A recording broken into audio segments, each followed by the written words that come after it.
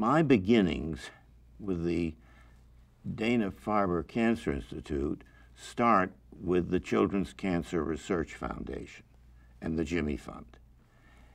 The Jimmy Fund was a heroic word in my household because my mother's brother was one of the founding trustees of that organization.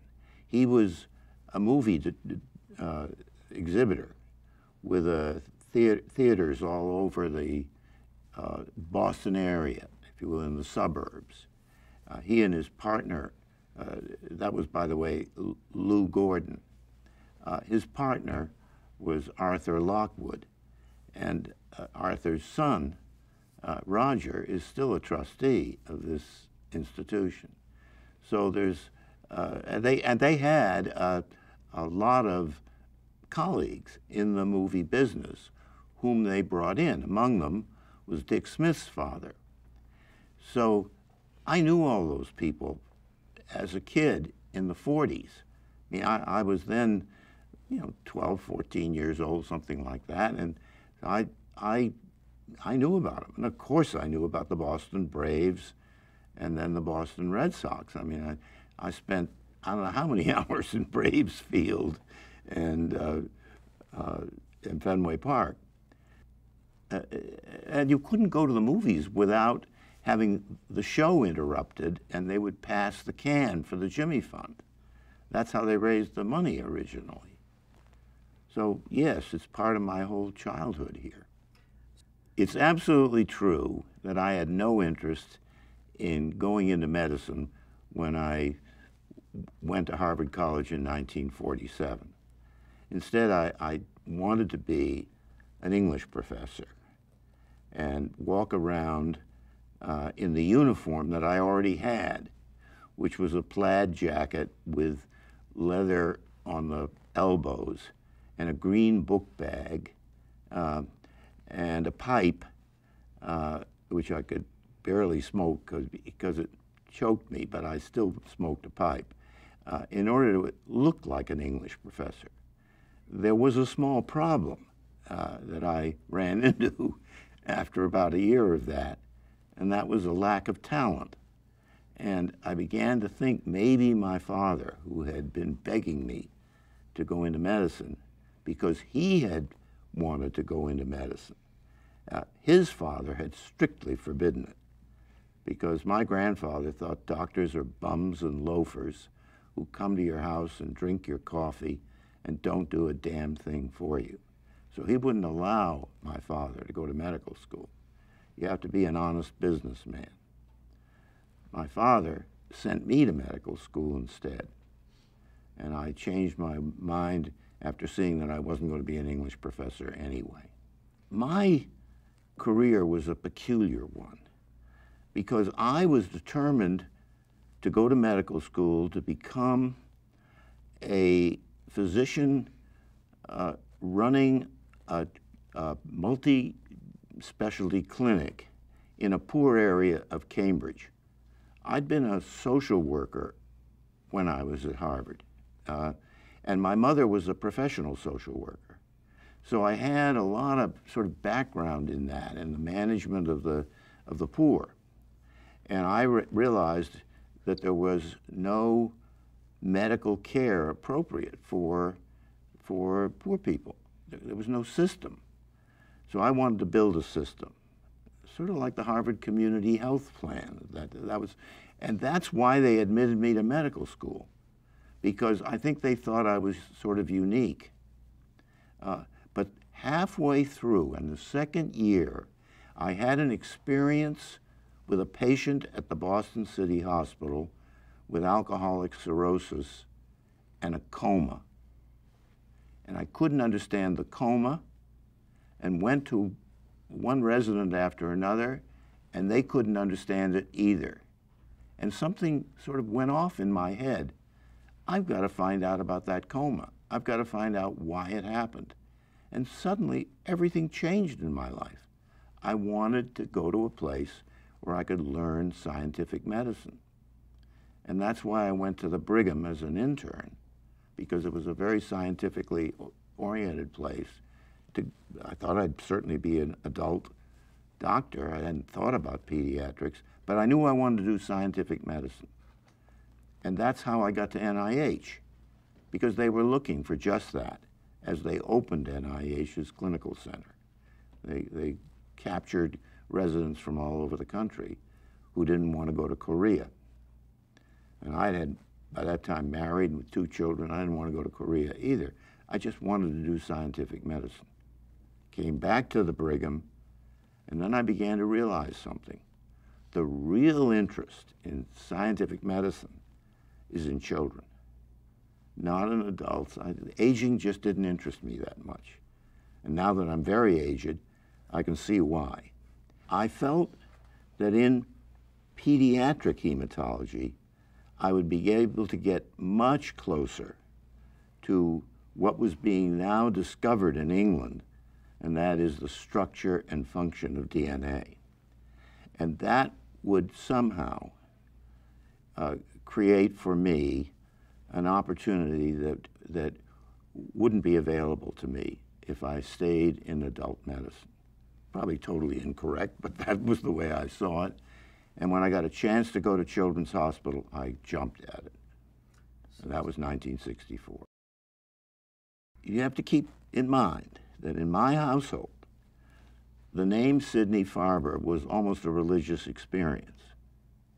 I mean, one of the reasons why was that a lot of the members of the Variety Club had also been in the Army and had come back from the war and found that their companies, their movie exhibitor companies, had made a fortune because everybody who wanted to watch the war could only do it at the movies. There wasn't any television. So people saw the war by going to the movies, and everybody went to the movies, and they had to go to their neighborhood movie because there was no gas. You couldn't go anywhere except to a neighborhood movie. And that made these men very wealthy. I knew my uncle very well and Roger's father, and I could hear them talking about it. We got to get rid of the money. We've got to give it away because it really isn't clean money. And these boys are all coming off ships, all wounded and hurt, and we're much wealthier. It's not fair. So they began to look all over Boston for a charity. They knew it should be given back to the community. And that's how they found Sidney, in a little hole in the children's. He was chief of pathology at the Children's Hospital and absolutely focused on the cancer problem. He once told me, I never want to do another autopsy on childhood leukemia. It's too terrible. And he'd have just devoted himself to it. And back then in the 40s, he allied himself with an extremely interesting man who doesn't get enough credit, Yellapragada Subba Rao. He had been an associate professor in the Department of Biochemistry, working for a man I don't think I would have liked, Cyrus Fisk. And he was a brilliant chemical biologist of his era. He knew how to make molecules, which, you know, is extraordinary. And he never got the credit for that at Harvard. In fact, he left and went to Letterly. And somehow Sidney, who so impressed my uncle and all of his partners as one of the most brilliant men they ever met, they just came home. I can still hear them talking about him. We have met the most brilliant man in Boston, and we're going to fund him. And what he had done was get a hold of Subba Rao and get Subba Rao to make molecules that looked like folic acid. And the reason, there was a lot of reasoning for that I don't want to get into the details of, but there was good scientific reason to look at folic acid and inhibit it in leukemia. Subaru did it. He made the drug. And Diamond and Farber in 1940, I think they published this in 1946. They started the studies in 44, something like that. Showed that they could put kids into remission with this single agent drug. So he was a hero. He got every prize you can think of for that. It was really terribly important. And you should have seen my uncle and his partners talking about it. He made them feel great. And Children's Hospital got all excited, gave Sidney Farber the land on which to build the first Jimmy Fund building. Because Sidney Farber knew that the problem for children and adults was the fact that cancer is a chronic disease, and you have to have an outpatient department that can cope with it. It's an outpatient illness. Yes, you go to bed with cancer frequently, you need surgery, this, that, and the other, but your care is really outpatient-based. And most of the high-tech general hospitals don't know how to do that. What they know how to do is take care of sick kids and adults in beds and do things. But the actual day-to-day management of a child has got to be outpatient and send them home for the night. That's what Sidney's genius was. He had nurses and doctors, but he also had teachers, social workers, support staff of all kinds, all bought by these guys running around with their cans in the movie theaters. It was something very exciting to grow up with. So I thought, too, that he was a total genius. However, what I didn't understand was that he also had very fixed ideas about how things ought to work. I mean, you have to understand the man. Nobody believed him. Nobody believed that cancer could be controlled with a little molecule. It had to be cut out or radiated, so nobody could understand that at all. And the doctors at the Children's Hospital didn't want to admit the patients. Their answer was, let them die. At least they'll die quickly, and the sadness in the family will be limited. This man is going to poison them with these drugs, make them sick, make them live longer, the whole thing will be worse. We don't want anything to do with it. Fortunately, Charles A. Janeway, the chief of pediatrics at the time, didn't agree with that and said, Sidney, you take over. All the cancer patients will go to you, into your clinic, the Jimmy Fund clinic.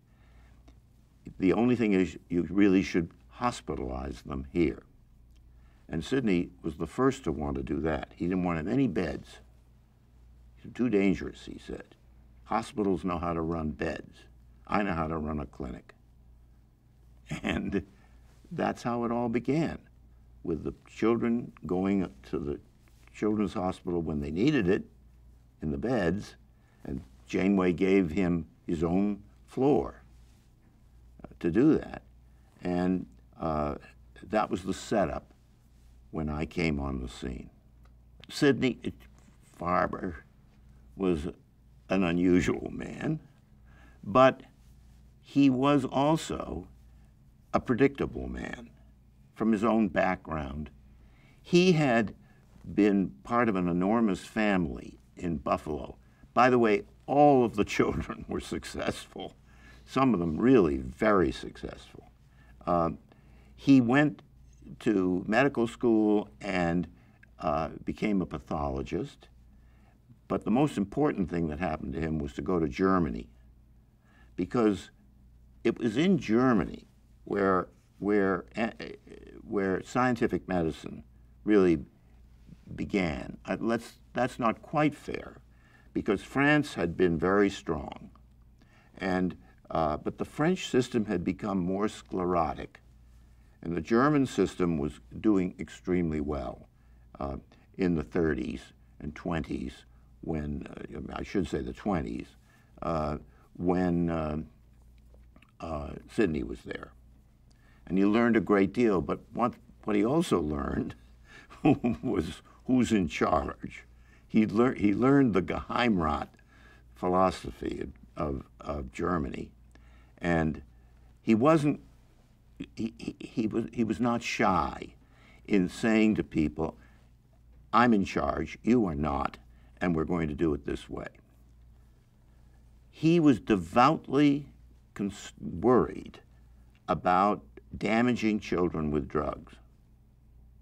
And although he recognized that if you use a single agent in leukemia, there will rapidly become resistance, and in fact, all of the children in that famous paper in the New England Journal relapsed from resistance. He knew that, but he always believed there'll be another drug. We'll follow the drug that failed with another one that will work, and we'll keep cycling them that way. And I'm not going to combine two drugs because I don't know how to do it, and if I do it incorrectly, I'll hurt a child. And I'm not going to make things worse. If I can't make them better, at least I won't make them worse. Now, I had been at the National Cancer Institute for a couple of years, and I'd kept very close track of the field. When I was there in the 50s, it was totally unsuccessful to use 2 or 3 drugs. It was awful. We didn't know how to do it. We didn't know the doses. We didn't know the frequencies. It was a mess. The children got sick and they died. It was just what Sidney Farber said. That's what I saw. When I came back to children's, finally, things had gotten better over the years. And in fact, there were 30% survivors. There weren't any under Sidney. Now, nobody got poisoned either. I mean, the patients were still very devoted to him. But my position was, you may have to take a risk in order to get the benefit. And I went to see him to tell him that. We must use combination chemotherapy. And he looked at me and said, fortunately, Dr. Nathan, you are not in charge. I'm in charge. And there won't be any combination chemotherapy, not while I'm in charge. So I said to him, well, Dr. Farber, if you really hold to that, I'm going to have to send no more patients to you from our program. I'll just send them to the Mass General, where I know the people, and they'll do combination chemotherapy for me. And he stared at me, and actually his whole color changed. And he opened his desk drawer, and he brought out a kitchen match, and he snapped it, and then he threw it in front of me and said, I'm going to break you like that. I said, Dr. Farber, I'm sorry, but that's the way I feel about it, and really, that's what I'm going to do. And I left. And that night, of course, my phone rang, and it was my mother, and she said, David, dear. Whenever she called me David, dear, I knew that there was some big issue. She said, Lou just called me. Arthur called Lou. You've insulted Dr. Farber. You cannot do that. And I said, Mother, you don't understand the problem.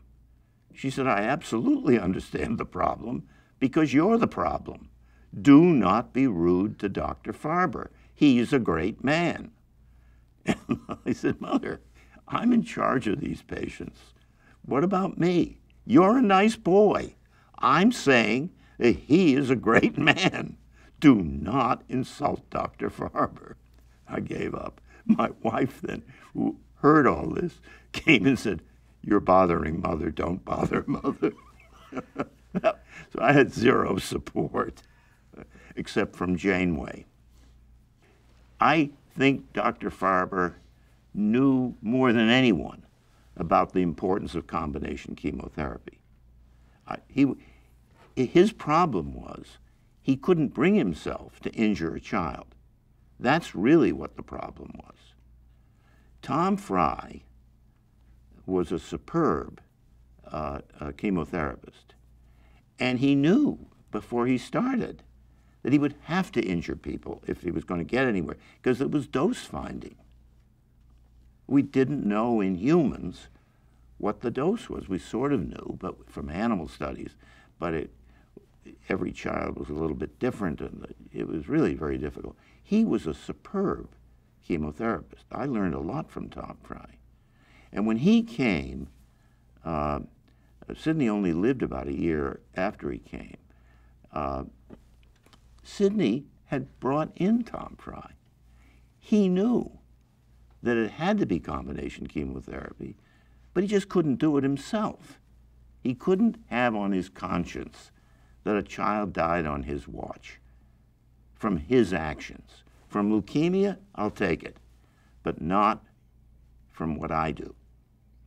I mean, it's very hard to say in these arguments who's right, who's wrong. I think he was wrong. Look at us now. But there was a lot of trouble getting there. Sadness. So Tom started us on a different path, and I was glad to go to work for him.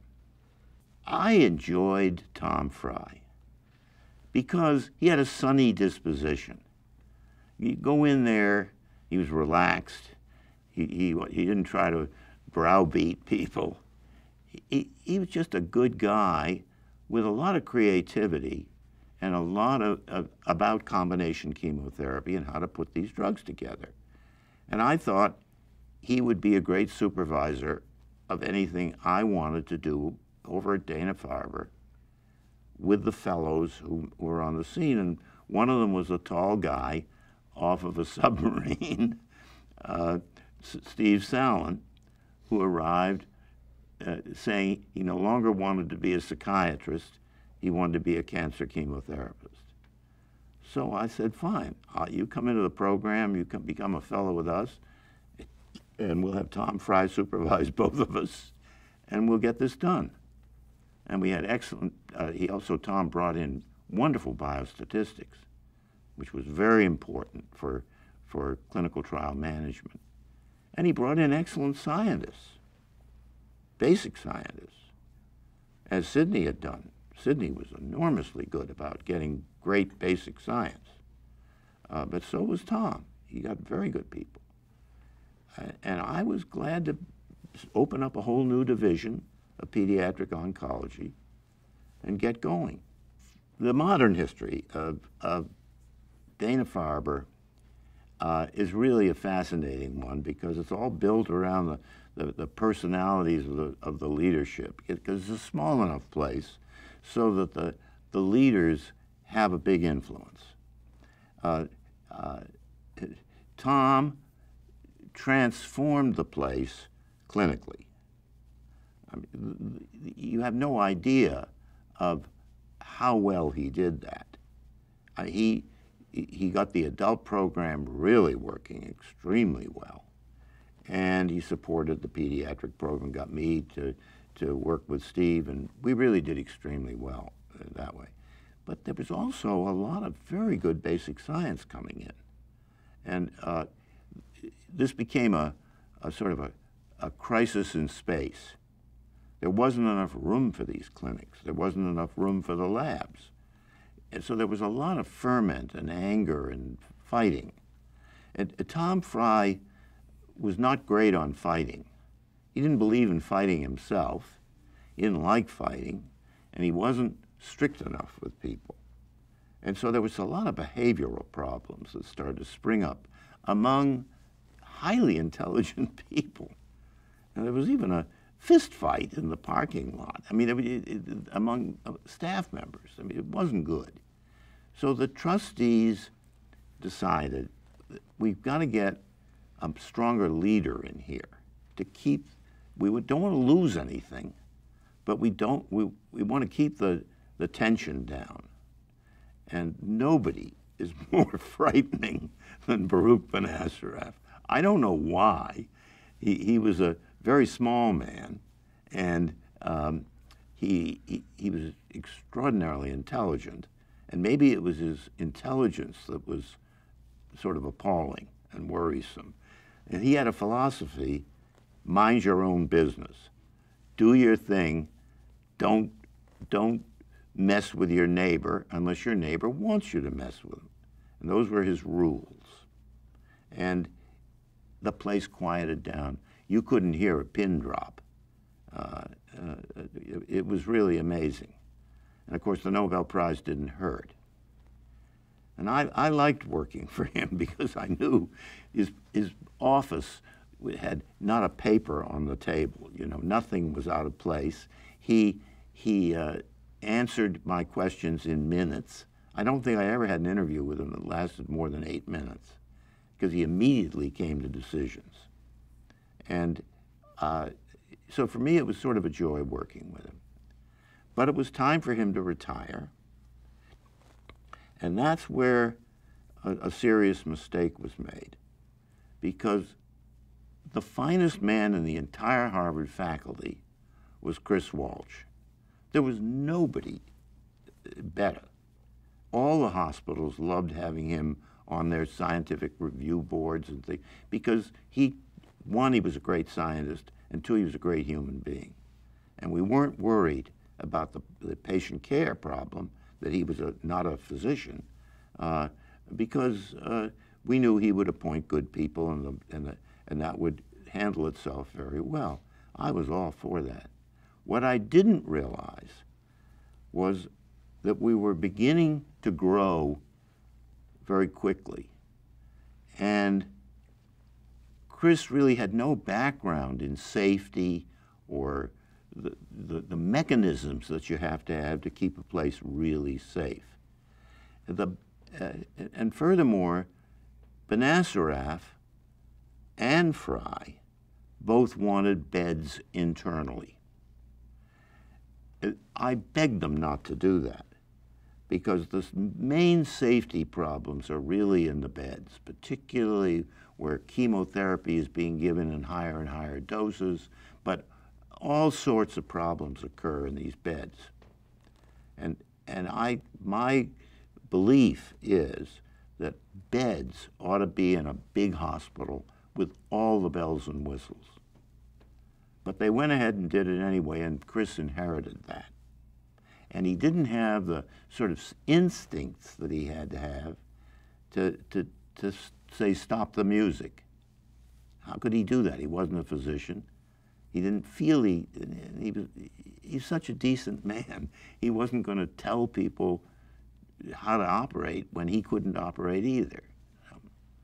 So the mistake was made. It was inevitable. And poor Chris really became physically ill from that. I mean, he felt terribly responsible for that. And that's how I came in, because he really had to leave tomorrow.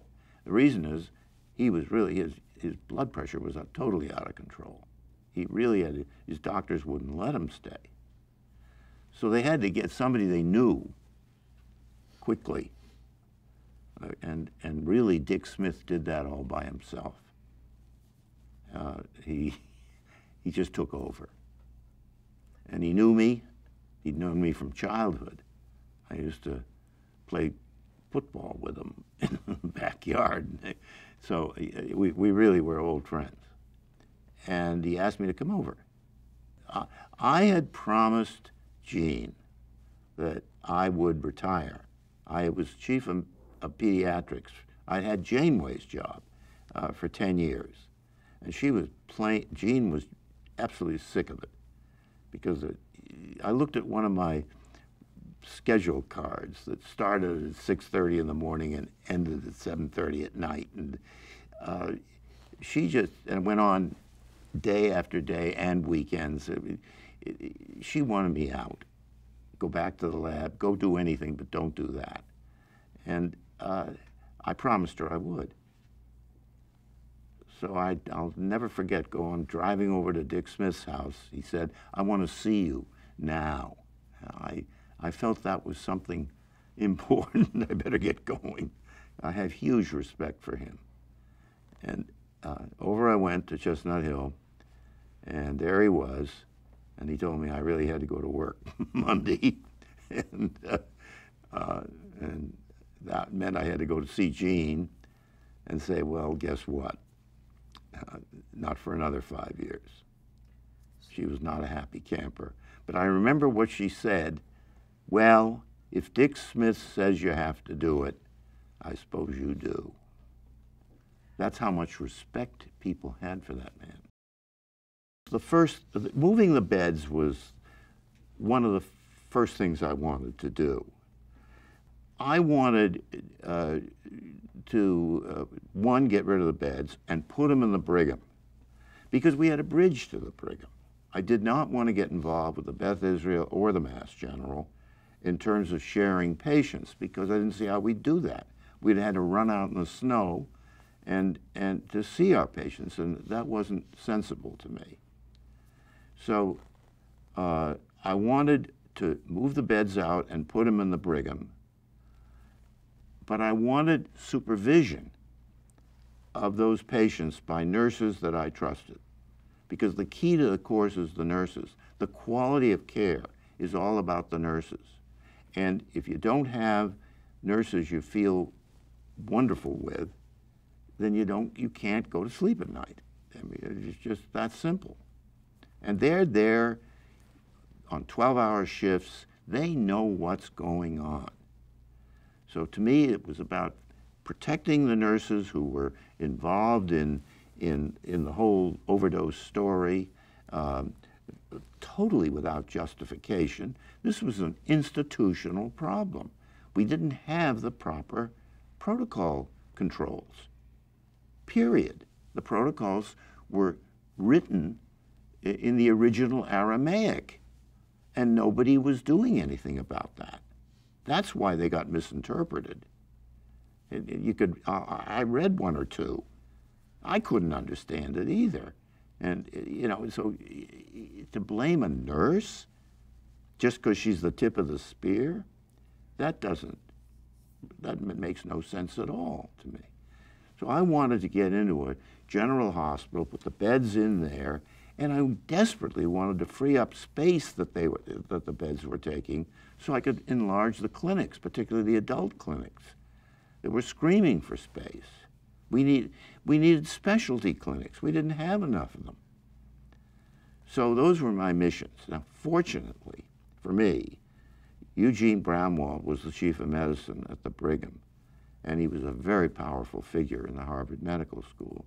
And he and I were old friends, and I sat down with him, and he said, yes, you move your beds, and we'll move whatever we're doing in hematology and oncology over to you. You do all the ambulatory, and we'll do the beds, and we'll figure it out financially.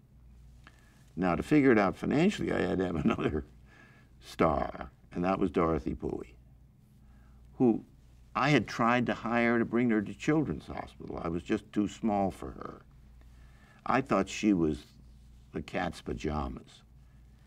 In fact, on my first day on the job, she came over and said, would you like to look at the books? Thinking I wouldn't understand the books. And of course, she was right about that. But fortunately, I guessed properly. I looked at it, said, we have a deficit. And she said, good. She said, I can work for you. You can read a book.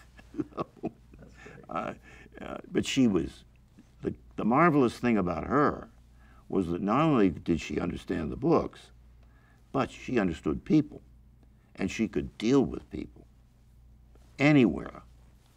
I had complete confidence in her. I needed a new operating officer, and that was Jim Conway. The day we moved the beds, Jim and the head nurse and Jim did that together. It was a great day. It was flawless. Jim was a wonderful, amusing, unflappable Hibernian with a great sense of humor. those beds freed up space for me to do a lot of different things, to get decent radiation therapy here. Couldn't do that, but I mean, I needed space for a lot of stuff. And I hated the clinics. They were much too crowded. And then, of course, the growth started to really become impossible, and I left poor Ed Benz with the problem of how to build a whole new ambulatory center. Ed Benz was my favorite Harvard medical student. He came to me wanting to work on the disease that I was particularly interested in, on the genetic basis of it.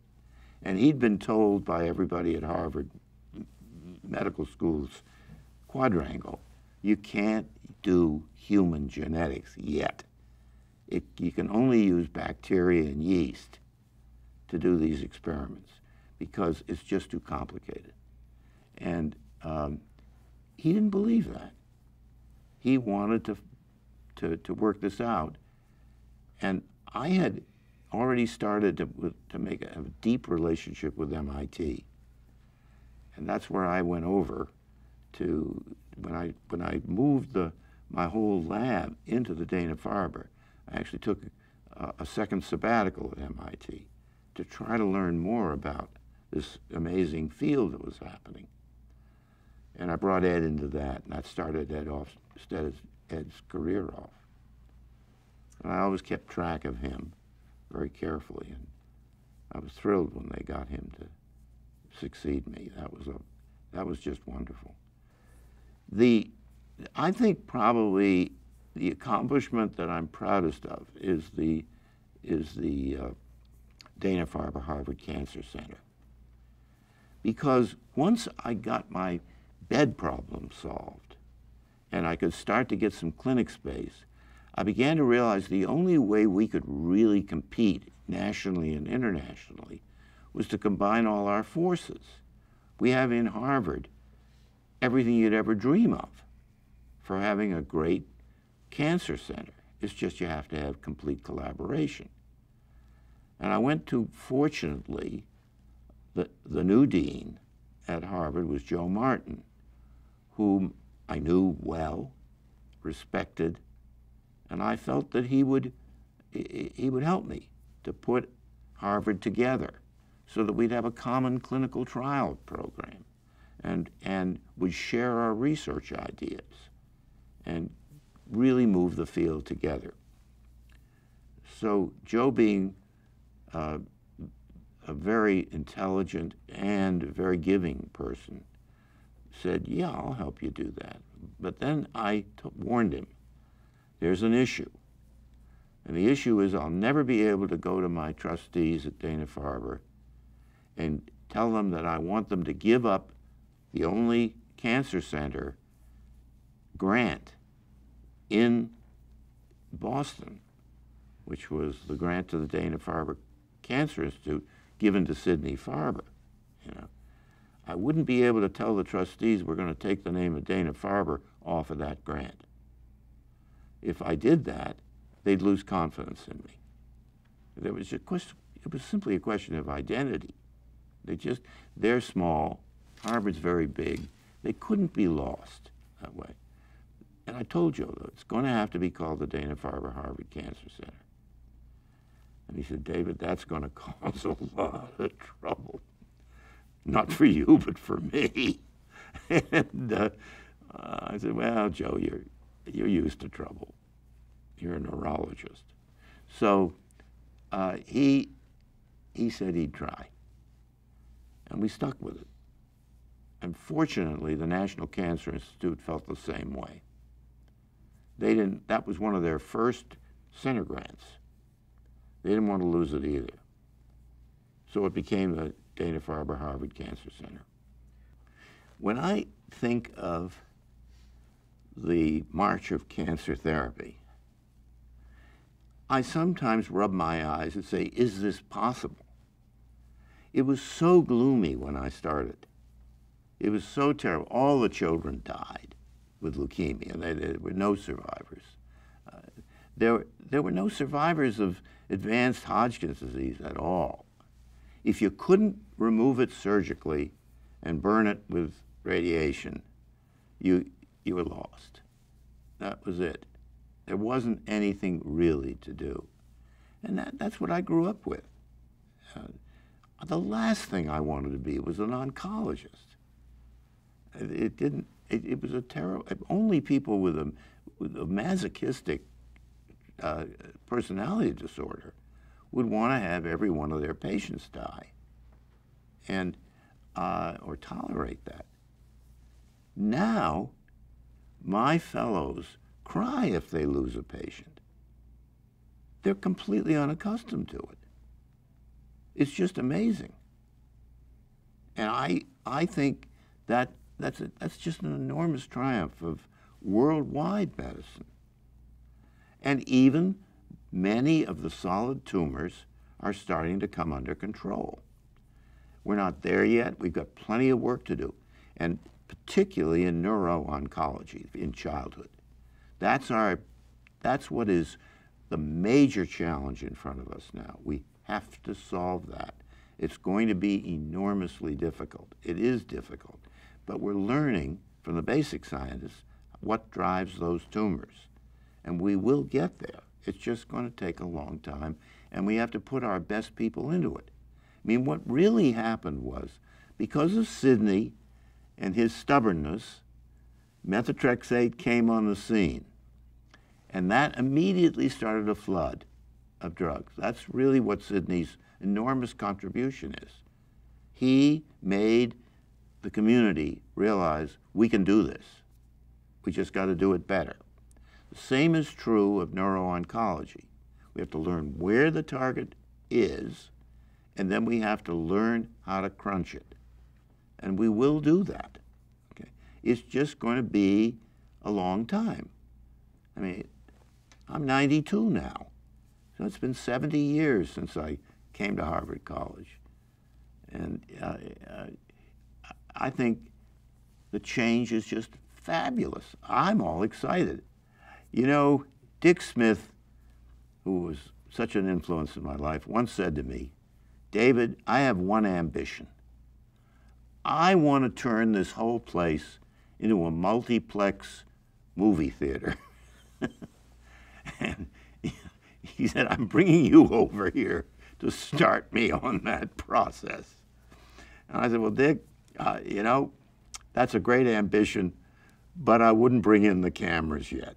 We've got a lot of work to do." I think it is an exciting prospect. I think I'd love to be able to start all over again from this base. And I'm convinced the slope is not going to be as great. It's going to be more of a slog because, you know, it's normal in science that you grab the obvious first and go after that, and you sort of put the tough problem aside for a minute. So the individuals who are going to take the next 30 years are probably going to move a little slower, except for one thing: the astounding changes in biotechnology. That's what I'm having trouble getting used to. The rate of change of technique and technology is vast. It's not following that famous curve of the economists. It's accelerating. It seems that one discovery pushes another one very, very fast. So every time I turn around, there's some new discovery. CRISPR, you know, that's a great story. Yeah, we knew about enzymes from marine life that have enormous effects on genes, but this one was just an incredible discovery, and there'll be more. Speaking of progress, we surely hit a home run when we got Laurie Glimcher in here after Ed Bentz retired. First of all, Laurie, of course, understands immunotherapy better than anybody does, but she is also a determined person. I worked with her father. I've known Laurie for years, ever since she was a fellow here. She knows how to get something done. She's determined every day to get something useful done. We're going to grow wonderfully with her.